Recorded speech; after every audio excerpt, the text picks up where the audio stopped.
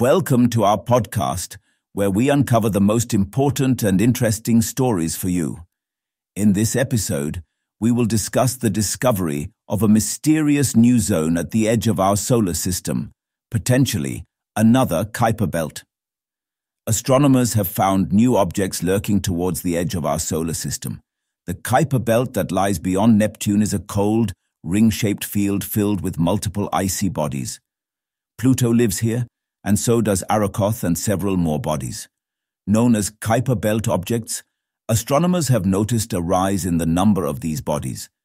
They are between 70 and 90 astronomical units from the Sun, but are much farther away from the inner population of KBOs. The gap is so wide that experts say it appears practically like a whole new Kuiper Belt in itself.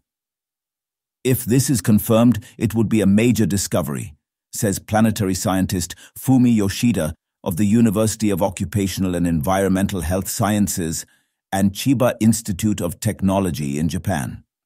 To understand the distance between the objects in the Kuiper Belt and the newly discovered bodies, note that the belt itself extends from the orbit of Neptune at around 30 astronomical units from the Sun to about 50 astronomical units from the Sun. An astronomical unit is the average distance between Earth and the Sun. The Kuiper Belt is being constantly studied to know more about the outer regions of our solar system.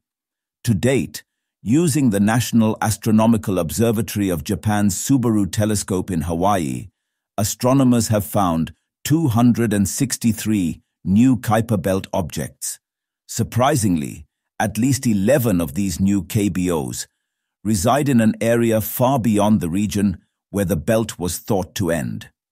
Research Council of Canada found that these objects are out in the region past 70 astronomical units.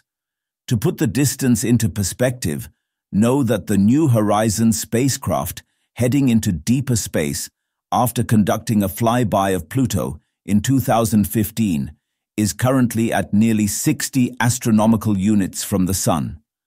Going by the number of these objects spotted, the researchers were able to figure out the density of the outer Kuiper Belt ring, which is expected to be lower than the inner population, but high enough to constitute a new structure. The region between 55 and 70 astronomical units has almost nothing. This gap is a strange discovery for our solar system, but astronomers say this is a regular feature in other forming planetary systems. Our solar system's Kuiper Belt long appeared to be very small in comparison with many other planetary systems, but our results suggest that idea might just have arisen due to an observational bias, Fraser explains. So maybe, if this result is confirmed, our Kuiper Belt isn't all that small and unusual after all compared to those around other stars. That's all from this podcast. Thanks for listening. We have many more such compelling episodes for you. Enjoy them. Do share your opinion in the comment box and subscribe to us for more.